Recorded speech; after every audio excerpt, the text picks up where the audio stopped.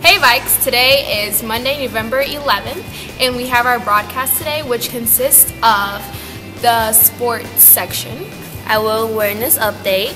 Also, we're talking about parent-teacher conferences, and Veterans Day, which will be happening right here tonight on the stage right behind me. Enjoy the newscast. Alright, welcome to sports. I'm Meerkat. Bob and Brick got the day off, so I'm joined by these two lovely ladies. Simi. Mika. In our speech and debate team, Mark Mendoza and Thomas Hayworth placed first place in the public forum, and Faith Darnell scored first in prose poetry. Current senior basketball player Kelsey Mitchell is still the #1 player in this country. 2010 grad Jordan Seibert made game-winning shot for the Dayton Flyers this weekend, and that play made it to the first in the ESPN Top 10. Alright, weekend recap in sports. UC squeaked by SMU 28-25. Kentucky got killed by Missouri. The Bengals, my God, what did they do? I don't even know what to say. That's all in sports for today. Thanks for watching. What's up, Vikes? I'm Bree, and I'm here with Allie and Maria. And today we're here to talk about the iWill Foundation Awareness Game. They'll be on November 19th. It's a Tuesday. This game is in support of Will Cox. He is a former Princeton high school student, and he died due to brain cancer.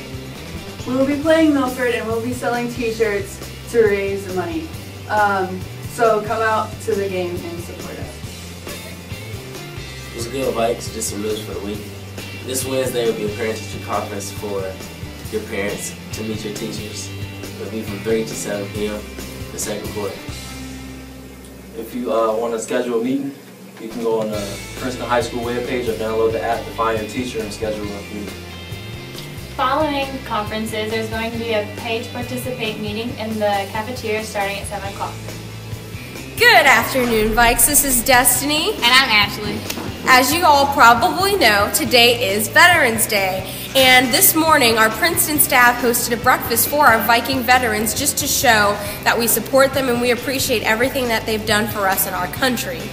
So to further on and thank them, tonight we'll be having our 10th annual Salute to Veterans Day concert in Matthews Auditorium at 7 o'clock.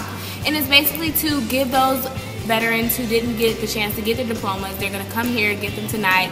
And it's a really fun time. You just want to come out and support the chamber orchestra and the choir, and most importantly, our veterans. So everybody come out, support them, and be there. It'll be a really great concert. Thanks, guys. Bye.